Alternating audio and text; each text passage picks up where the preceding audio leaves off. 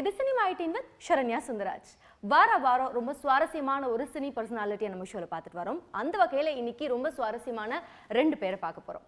S, பயணம், மொழி, அழகிய தீயே இந்த மாதிரி ரொம்ப அழகழகான படங்கள்லாம் நம்மளுக்கு கொடுத்த இயக்குனர் ராதா மோகன் அவர்களையும், அதே மாதிரி அவரோட ரொம்ப அழகான ஒரு ஹீரோயின் தன்யா அவங்களையும் நம்ம இன்னைக்கு மீட் பண்ண போகிறோம். ஸோ லெட்ஸ் வெல்கம் தம். வணக்கம் சார். வணக்கம். வணக்கம்மா. ரொம்ப சந்தோஷம் உங்களை இன்னைக்கு பார்க்குறது, இந்த ஷோ மூலமாக பார்க்குறது ரொம்ப சந்தோஷம்.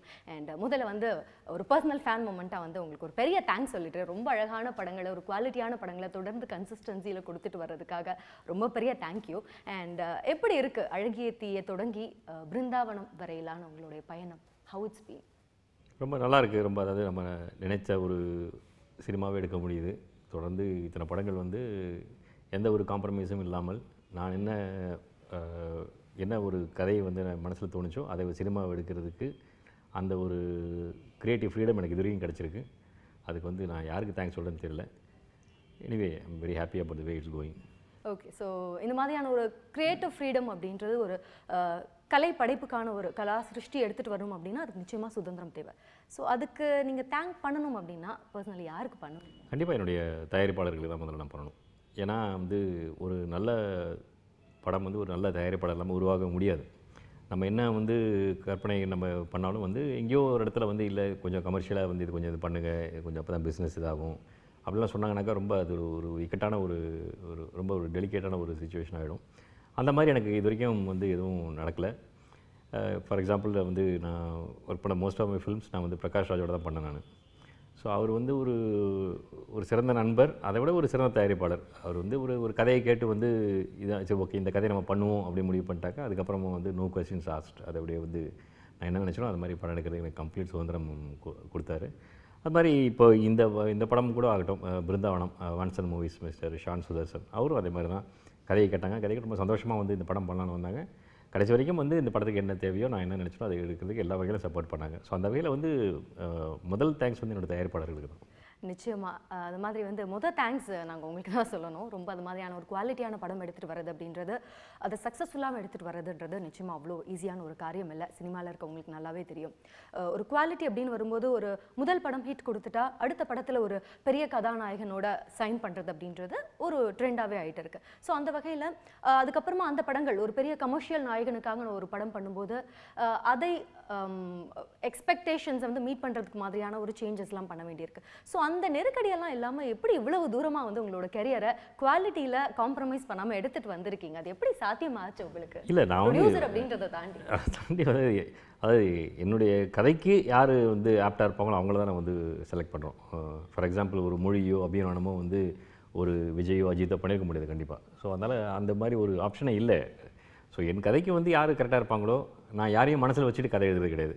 கதையை எழுதும்போது சில முகங்கள் வந்து நமக்குள்ளே வந்து இந்த ரோலுக்கு இவங்க கரெக்டாக இருப்பாங்க அப்படின்ற மாதிரி நமக்கு ஒரு இன்ஸ்டிங்க்ட் வருது தோணும். அது எப்படி அது டெலிபரேட்டாகவே எடுத்துகிட்டு வர உங்களோட சாய்ஸ் தானே? அது பெரிய ஹீரோக்களுக்காக படம் பண்ணக்கூடாது அப்படிலாம் ஒன்று அந்த மாதிரிலாம் எதுவுமே கிடையாது. அந்த மாதிரிலாம் கிடையாது. நம்ம வந்து அப்படியே போகிறோம். ஏதாவது என்னை பொறுத்த வரைக்கும் எல்லாமே ஒரு ஆப்டிடியூட் தான் இல்லையா? இப்போ பெரிய ஹீரோஸ் வச்சு பண்ணுறதுனாக்கா அது ஒரு தனி ஒரு திறமை வேணும். அதுக்கு ஒரு தனி எப்படி எல்லாராலையும் ஒரு காமெடி ஃபிலிம் பண்ண முடியாதோ, எப்படி எல்லாராலையும் ஒரு ஆக்ஷன் படம் பண்ண முடியாதோ, அது மாதிரி வந்து பெரிய மாஸ் ஹீரோஸை வச்சு அவங்களோட இமேஜை வந்து எப்படி கரெக்டாக ப்ரொஜெக்ட் பண்ணுறது, அவங்களோட ஒரு ரசிகர்கள் எப்படி திருப்திப்படுத்துறது, அது வந்து ஒரு தனியான அது எல்லாராலையும் பண்ணிட முடியாது. அப்படி பெரிய ஹீரோஸ் வச்சு பண்ண அத்தனை பேரும் ஜெயிச்சது கிடையாது. அது ரொம்ப ஒரு risky, because steaks are very high. அது ரொம்ப ஒரு ஆபத்தான ஒரு விஷயம். அது ரொம்ப கேர்ஃபுல்லாக பண்ண வேண்டிய விஷயம். அது மேபி எனக்கு அந்த ஆப்டிடியூட் இல்லாமல் இருக்கலாம். பட் ஸோ நான் வந்து என்னுடைய கதைகள் எல்லாமே வந்து பார்த்தீங்கன்னாக்கா ஒரு வாழ்க்கையிலேருந்து எடுக்கப்பட்ட கதைகள் தான் எல்லாமே.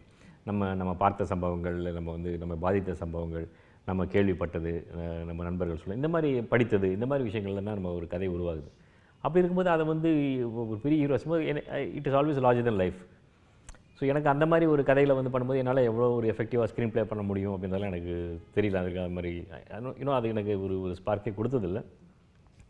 ஒருவேளை எங்கிட்ட ஒரு கதை இருந்து அது வந்து இந்த மாதிரி ஒரு மாஸ் ஹீரோஸ்க்கு வந்து சூட் ஆகி அவங்களும் வந்து ஓகே இந்த கதையில் இது நம்ம கேரக்டர் இருக்குது அப்படின்னு நடிக்க வந்தாங்கன்னாக்கா வேணா நடக்கலாம், அந்த அதிசயம் நடக்கலாமா? அது ஆக்சுவலாக உங்ககிட்ட வந்து எதிர்பார்க்கலாமா? ராதா மோகன் அவர்களுடைய ஒரு மாஸ் ஹீரோ காம்பினேஷன் நாங்கள் எதிர்பார்க்கலாமா? தெரியல, என்ன வேணாலும் நடக்கலாம் இல்லையா?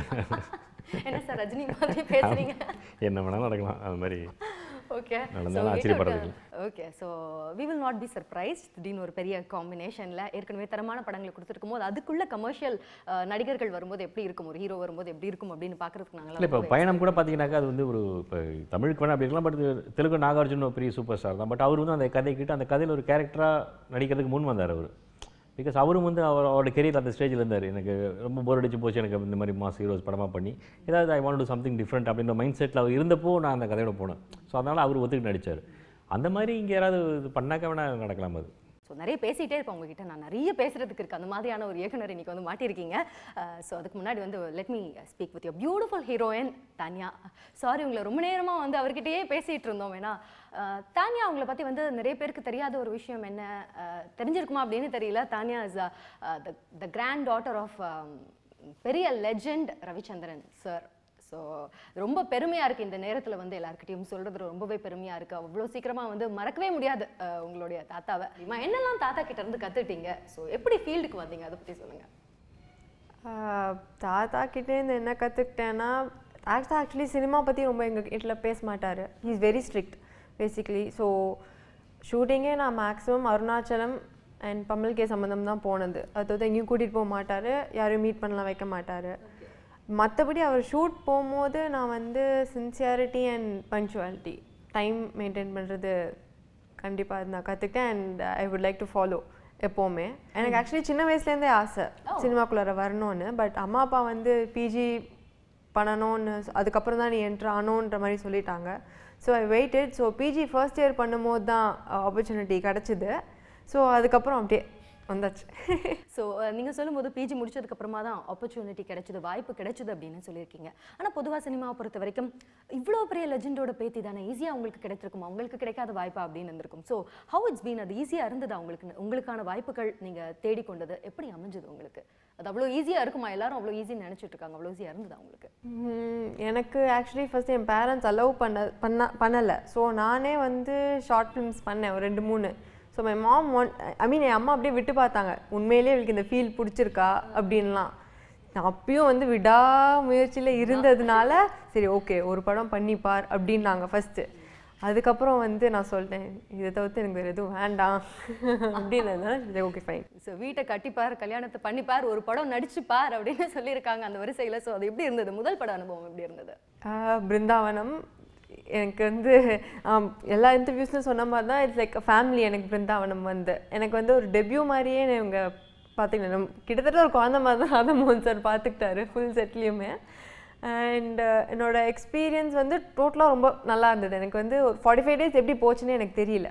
ஓகே. ஸோ எப்படி டேரக்டர் எப்படி செட்ஸில் எப்படி உங்களை வேலை எப்படி வாங்குவார்? ஏன்னா உங்களுடைய டேரக்டர் பற்றி சொல்லணும் அப்படின்னா ஏற்கனவே அழகிய திழியில் தொடங்கி மொழியிலிருந்து எல்லாத்துலேயுமே வந்து ரொம்ப ஒரு வலிமையான ஒரு பெண் கதாபாத்திரங்கள் இருக்கும். அவங்க ஒரு கதாநாயகியாக மட்டும் இல்லாமல் நிஜமான கதை நாயகியாக இருக்கக்கூடிய ஒரு வலிமையான ஒரு ஹீரோயின்ஸ் எடுத்துகிட்டு வந்திருக்காரு. ஸோ அந்த வரிசையில் நீங்கள் அவங்களுடைய ராதா மோகன் அவர்களுடைய படத்தில் கதாநாயகி அப்படின்றத எப்படி உணர்றீங்க? அந்த நான் லக்கின்னு தான் சொல்லுவேன். ஃபர்ஸ்ட் படமே எனக்கு ராதா மோகன் சார் கிடச்சிது. அதுக்கு நான் ராதா மோகன் சாருக்கும் வான்சர் மூவிஸ்க்கும் தேங்க் பண்ணிக்கிறேன்.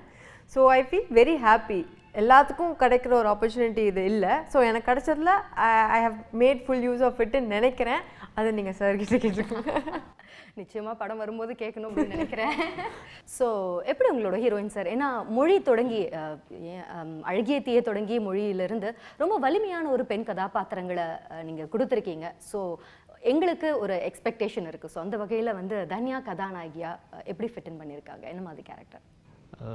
நீங்கள் சொன்ன மாதிரி இந்த படத்துலேயும் வந்து ரொம்ப ஒரு ஸ்ட்ராங்கான ஒரு கேரக்டர் தான் அந்த ஒரு ஹீரோயின் கேரக்டர். ஹீரோயின்ங்கிறதுக்காக சும்மா வந்து அப்படியே ஏதாவது பப்ளியாக பிஹேவ் பண்ணிவிட்டு 2 சாங் ஆடிட்டு அந்த மாதிரி இல்லை. இது டோட்டலாக வந்து இப்போ அருள்நிதியோட கேரக்டர், விவேக் சாரோட கேரக்டர், அதுக்கப்புறமா இந்த கேரக்டர் எல்லாமே 3மே ரொம்ப பேரலாக இருக்கும். படம் ஃபுல்லாக வந்து இந்த ஸ்டோரி ரிவால்வ்ஸ் அரவுண்ட் தீஸ் 3. நான் என்ன எதிர்பார்த்தனோ அந்த கேரக்டருக்கு அது எல்லாமே வந்து அவங்கள்ட்ட இருந்தது. ப்ளஸ் வந்து பரதநாட்டியத்தில் உள்ள ஒரு ட்ரைனிங் இருந்திருக்கு அவங்களுக்கு. ஸோ அதனால் ஒரு எமோஷன்ஸ்லாம் கொஞ்சம் ஈஸியாக வர மாதிரி ஒரு டான்ஸ் ட்ரைனிங் இருக்கிறவங்களுக்கு இவ்வளவும் இருந்தபோது சரி ஓகே இவங்க பண்ணலாம்னு டிசைட் பண்ணிட்டோம். பட் சின்ஸ் ஒரு ஃபர்ஸ்ட் ஃபிலிம் அப்படின்றதுனால நம்ம வந்து அவங்கள நேராக கொண்டு கேமரா முன்னாடி நிறுத்தி இது பண்ணுறதாம கிட்டத்தட்ட ஒரு 1 month ஒரு ஸ்டூடெண்ட் மாதிரி தினம் வந்து ஆஃபீஸ்க்கு வந்து முதல்ல வந்து ஒரு ஆக்டிங் ஒர்க் ஷாப்புக்கு அனுப்பிச்சு அதுக்கப்புறமா வந்து தினமுதி நானும் தனியாக உட்காந்து டெய்லி ஒரு 3 சீன்ஸ், படத்தில் ஒரு scenes daily 3 scenes, daily full rehearsal. நம்ம எப்படி வரணும், எப்படி உட்காரணும், எப்படி பார்க்கணும், எல்லாமே கம்ப்ளீட்டாக. அப்புறமா வந்து அடுத்த நாள் என்ன சொல்லிட்டு ஹோம் ஒர்க் மாதிரி கொடுத்து அனுப்புவேன். இன்னும் 4 சீன் இருப்பேன், டைலாக்லாம் படிச்சுட்டு வா அப்படி சொல்லிட்டு. ஸோ நெக்ஸ்ட் டே அதே மாதிரி சின்சியராக வந்து கொஞ்சம் இம்சையாக இருக்கும். அது 3 மணிக்கு வாங்க 2 மணிக்கே வந்துடுவா. ஸோ இப்போ படம் பார்க்கும்போது எல்லாருமே சொன்னாங்க ஃபஸ்ட் படம் மாதிரி தெரியல அப்படின்னு சொல்லிட்டு. அது காரணம் வந்து அந்த ஒரு ப்ரீ ப்ரொடக்ஷன், அந்த ஒரு ட்ரைனிங் தான்.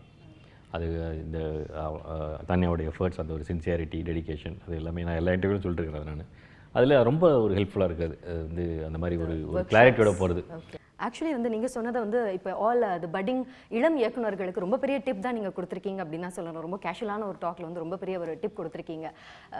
ஒர்க் ஷாப்ஸ் பண்ணுறது எந்த அளவுக்கு கண்டிப்பாக ஒரு சிஸ்டம்குள்ளே கொண்டு வரதுன்றது எவ்வளோ இம்பார்ட்டன்ட். இப்போ ரொம்ப பிஸி ஆக்டர்ஸ் அப்படின்னாக்கா அவங்கள்ட்ட நம்ம அந்த மாதிரி டைம் எதிர்பார்க்குறது கஷ்டம். மற்றபடி வந்து எல்லாரும் இருக்காங்க, அவங்களாம் முடியும் அப்படின்னாக்கா டெஃபினட்டாக தே ஷுட் டூ திஸ்.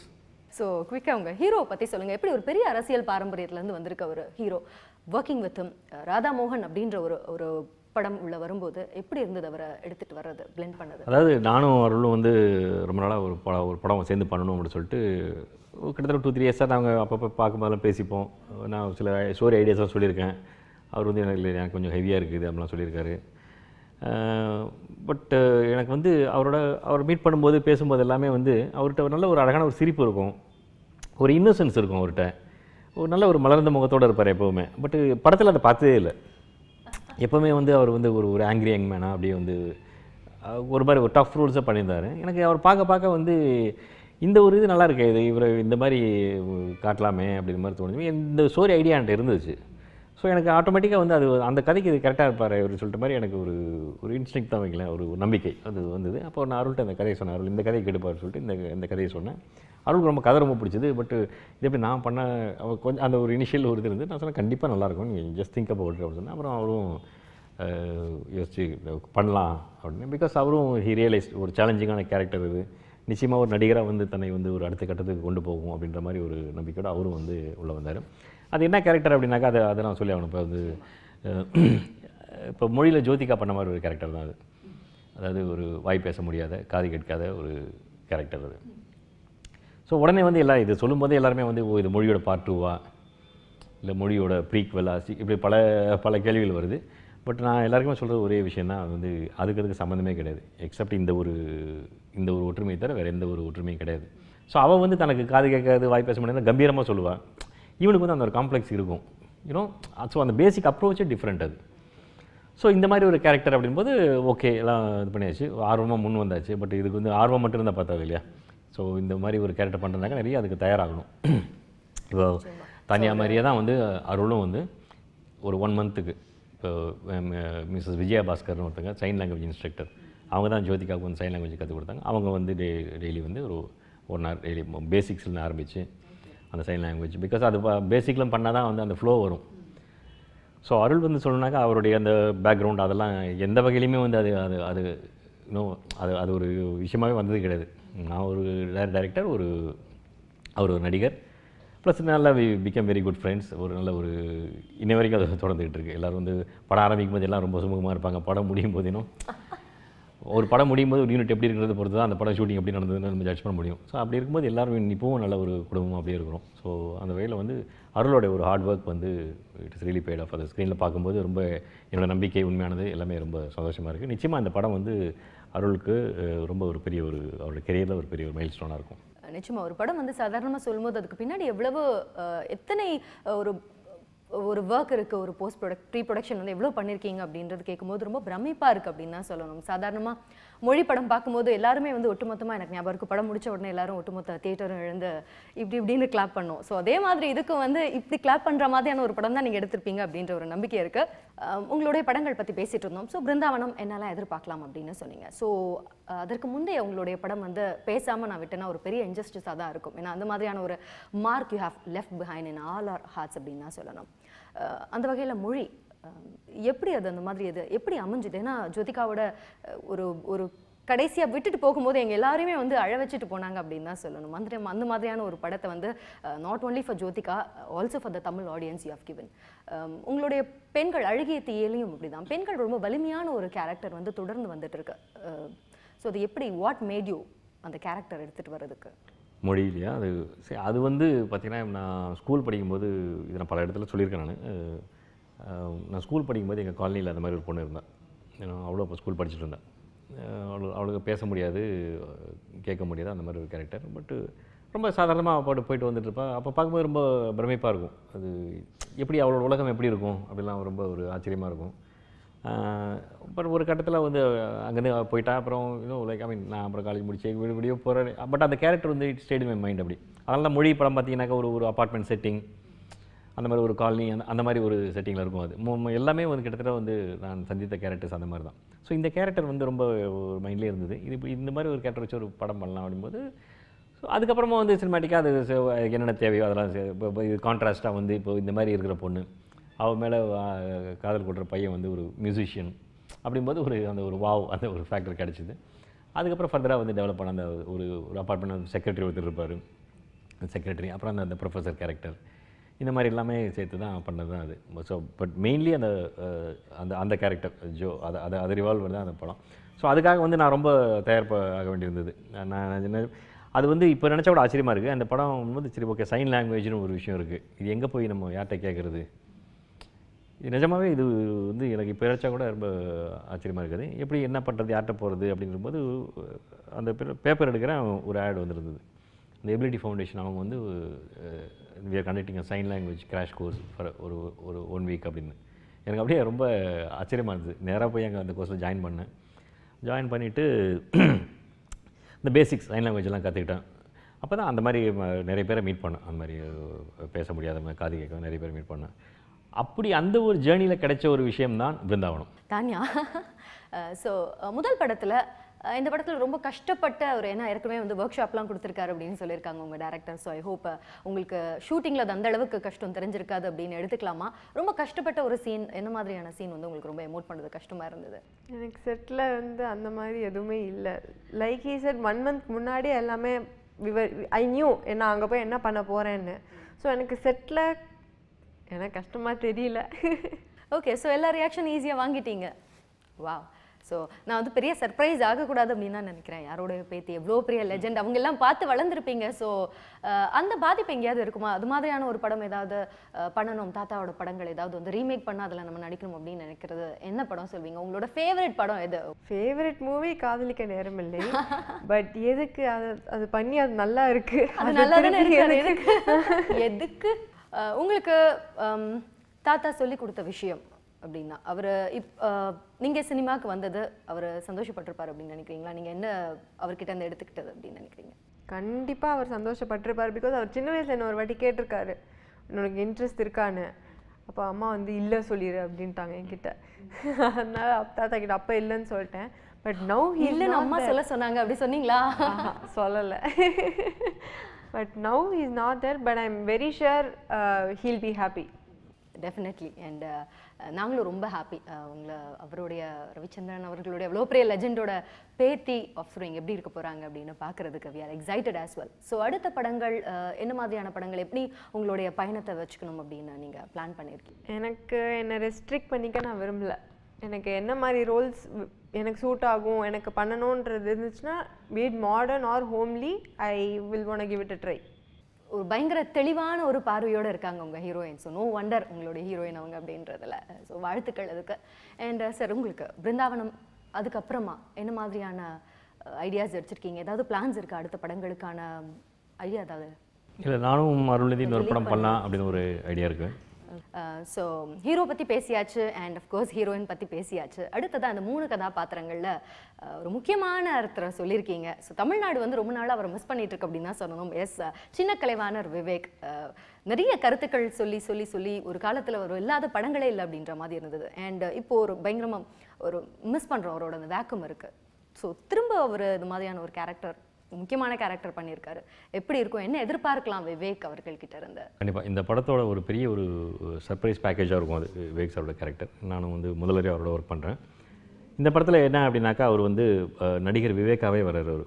ஓ ஆமாம், அதான் இதோட ஒரு ஹைலைட். அதாவது என்னென்னாக்கா இந்த மாதிரி ஒரு இளைஞன், அந்த அருள்நிதியோட கேரக்டர் சொன்னேன் இல்லையா, இப்படி இருக்கிற இளைஞன் அவன் வந்து அவனோட சின்ன உலகத்தில் ஒரு சந்தோஷமாக இருக்கிறான். அவனுடைய ஒரே ஒரு பாஸ்ட் டைம் வந்து என்னென்னாக்கா இந்த டிவியில் இந்த காமெடி சேனல்ஸ் பார்த்துட்டே இருக்குது. அதுலேயும் எஸ்பெஷலி விவேக்கோட காமெடி ரொம்ப பிடிக்கும் அவனுக்கு. அது என்ன அவனுக்கு என்ன கேட்கும் அப்படின்றதெல்லாம் நமக்கு வந்து நம்ம பிரச்சனை இல்லை. அது வந்து ஏன்னா அவன் இப்போ எல்லாமே அப்படி தான் இருக்காங்க. அந்த மாதிரி நான் நிறைய பேரை பார்த்துருக்காது. அவங்க ஜாலியாக டிவி பார்க்குறாங்க, சிரிக்கிறாங்க, மியூசிக் எல்லாமே டான்ஸ் ஆடுறாங்க.